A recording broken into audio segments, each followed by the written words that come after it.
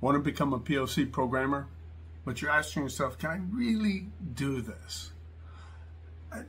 I know that there's about 7 things that are really holding you back, and I want to cover them today. I'm going to show you exactly how to get past each and every one of them. When somebody asks me, can I really do this? Can I really become a PLC programmer? Here's what I tell them. But first, let me share that every day I get asked, I speak with people and I get asked online and in person this very same question: can I really do it? Some of them are technicians, some of our maintenance professionals, been in the industry for a long time. Some are just fresh out of college, and some are just flat out curious. But they all ask the same question in one form or another: can I really do this? Here's the hard truth: most never get started. Not because they lack talent or desire, but they run into some invisible roadblocks. I mean, these mental walls, they feel like mountains. And if you let them, they will be the mountain that holds you back. But if you're an aspiring PLC programmer and you've felt stuck, overwhelmed, or unsure where to begin, this video is for you.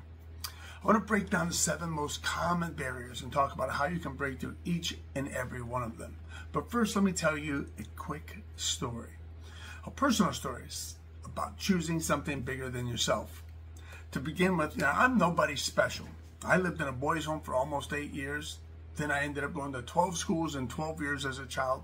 I never completed college. And to this day, I have a broken and damaged childhood family. To top that all off, I've had dozens of contracts and jobs as a controls engineer. But I have also been privileged to have worked all over the world on cutting-edge automation systems and have led multi-million-dollar projects for billion-dollar companies. But none of this is as nearly as improbable or as meaningful as being married for nearly 40 years to the same woman. We met when I was 16 and she was 14. We dated for about 6 months. During that time, I asked her to marry me. She said, when the time is right. Well, very shortly after, I joined the U.S. Marines for 4 years, right? During which time I traveled around the world. We casually stayed in touch, wrote some letters, and had the occasional long distance and expensive phone calls when you get a great big pile of quarters and you have to keep feeding the phone because there were no cell phones, no email, no internet. Then one day I got a letter that changed everything. She wrote, "This will be the last letter I send you unless you're coming back. If you want to marry me, it needs to be now." I scrambled. I did everything I could to push the Navy to get me home, and somehow it worked. But if you'd asked me, looking back at my life then, how I grew up, how many schools I went to, how chaotic things looked for me, I'd have never bet on me maintaining a 40-year marriage. To be honest, if you'd asked me at 16, I'd have probably been a bit insecure too. But I was blinded by love. I chose to go after something I wanted and believed in. And I've learned that when you choose with your heart and commit with your whole self, you'll surprise yourself with what's possible. You have the opportunity these days to pursue something that will change your life, and something that will challenge you, and something that will even pay you 5 to 6 figures salary.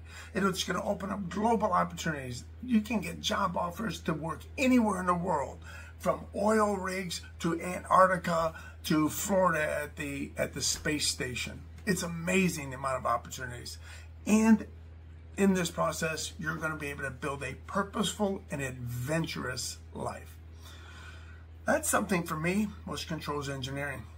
And if it's calling to you, let's talk about what might be holding you back. And there are typically 7 common roadblocks holding aspiring PLC programmers back. The first one is, where do I start? Where do I even begin?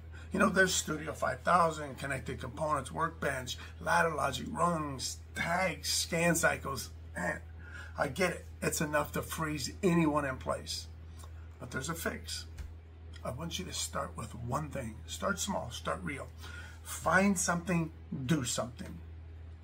Then look again, find something, do something and continue that process. Look, one of the things you might want to learn to do is how to integrate a PowerFlex 525 drive.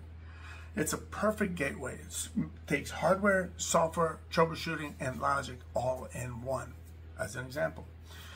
Now, the second roadblock is, what should I actually learn? There are thousands of hours of content out there, but most of it's not going to get you hired to do the work you think you're going to do. Okay, how to fix this is you got to understand some parameters, right? You obviously need to understand ladder logic. But in that first year, you're not going to be writing a ton of program. You're going to be troubleshooting, connecting devices, reading and writing wires to drives. You're going to be using some Studio, maybe some legacy RS Logic 500. You might be using the connected components. Get an idea of what it is you're going to be working with in that first year, which is generally going to be device level driven. Take a device, integrate it into a program. That's probably where you're going to begin with. And I'm going to talk about where you can get that kind of training here at the end, later on anyhow. So the third question is, how will I learn it? I mean, YouTube is a maze. There's some really great videos out there by some awesome instructors. But when you're new to this, it's a maze. It's confusing. You know, college is expensive. Training company rarely comes around. And most certainly isn't going to come around for new guys. The fix is you've got to learn by doing. My belief is you got to learn by using interactive simulation training. That's what we built into our courses. You don't just watch our course like a video. You click, you toggle, you configure, test, troubleshoot, just like on the job. Doing the type of work you're going to do within that first 1 or 2 years. Okay. Number 4, when will I have time? Look, we're all busy. Maybe you've got a job, I'm sure you do. Maybe a family, maybe both. Well, the fix is you don't need hours a day. You need about 30-minute chunks at the end of your day or during lunch or at work. These really stack on to progress. That's why in our PowerFlex 525 course, it's built with short, focused 5 and 10-minute interactive lessons so you can learn during your lunch break, on the couch, or before bed. Now, number 5, how can I practice without expensive hardware or software? Well, Rockwell licenses and hardware are expensive. I'm aware of that. That scares off a lot of beginners. The fix, use interactive HTML simulations. You don't need to buy a single device. Our training simulates drives, faults, buttons, all from your browser. No hardware, no software, no downloads, no licenses, no travel, and scale any size team. I think that's a fix because it's important to be able to get that high-level repetition, doing the work over and over without the stumbling blocks of the software and hardware. Okay, now number 6, why this over everything else? So you have cybersecurity, robotics, IT. They all sound interesting. So why automation? Because it's a career that will not disappear. Because factories are desperate for skilled talent. Because automation is at the heart of modern industry. And because you get to solve real problems with real machines, not just push pixels around the screen. If you think that the only thing you want to do is write code, AI is going to be a challenge. It's going to be a tool, but it's going to trim back some labor. It's going to really modify that. But if you have a career that does use software, which would eventually use AI, and you go out in the real world and you make things work, right? You problem solve, wire things, configure things, you get it working, you get the software and the hardware talking and working. There's no replacement for that. We have no robots that can do the physical and the computer work. That's why. Number 7, will this actually work for me? I know. You've tried and failed before. You're not technical enough. I don't know anyone in the industry. I'm scared it's too late. Look, I didn't start till I was 40. That voice in your head isn't truth. It's fear. The same fear I had at 16, wondering if I could marry that girl. The same fear I had when I picked up my first controls project. The same fear I get sometimes, even to this day, when starting something new. And here's what I know. Fear doesn't mean stop. It means pay attention and proceed with courage. Be ready to take the first step. If you're ready to finally break through and build real skills in automation, we built a course just for you. It's a PowerFlex 525 Essentials course.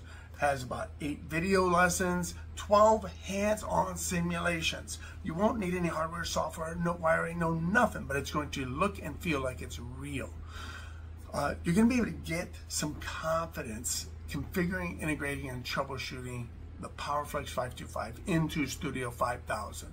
And this course is designed for beginners, technicians, and engineers alike. And again, it's great for before work, during lunch, at the end of the day, or right before you go to bed. I'm going to have a link for you down below. Okay? Sometimes in life, all it takes is the courage to say yes to a girl, to a career, to a future you didn't think was possible. I did, and you can too. My name is Paul Godinez. I would encourage you to sign up for our Logix Magazine newsletter. Try one of our free Logix Trainer demos where we use interactive simulation that requires no software downloads, no hardware purchases, and no license renewals. And soon you'll be able to join us for one of our live online workshops where we share everything a growing automation engineer needs. So until next time, this is Paul.